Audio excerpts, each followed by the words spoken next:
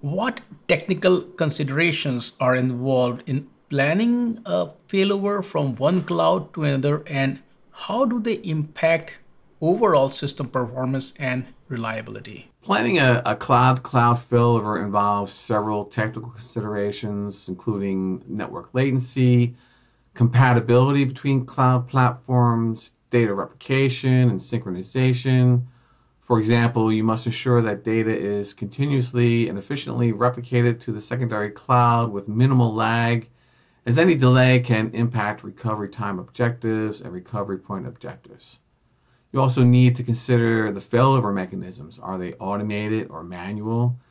Automated failovers reduce the downtime but require extensive testing to ensure reliability. Compatibility between cloud environments is another key factor, as discrepancies in configurations such as network topology, VM instance types, or storage classes can lead to performance degradation or a failure during a failover.